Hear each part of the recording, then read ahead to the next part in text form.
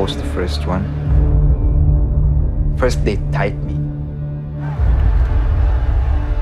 Every second that the knife go through, you feel it.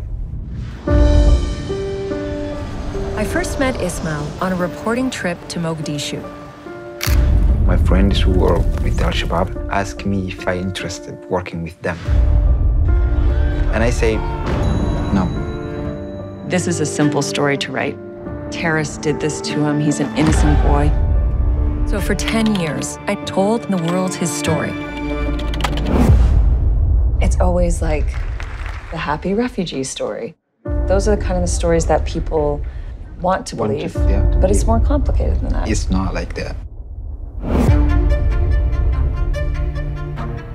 Nobody actually can understand exactly. But there's something that is not sharing with us. He's ghosting me. We now have this friendship. You're no longer just the journalist, but you're something else.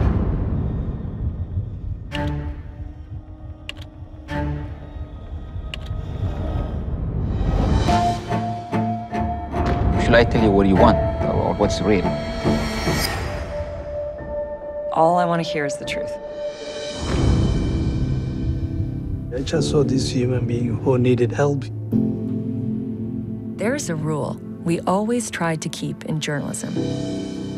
Don't become part of the story.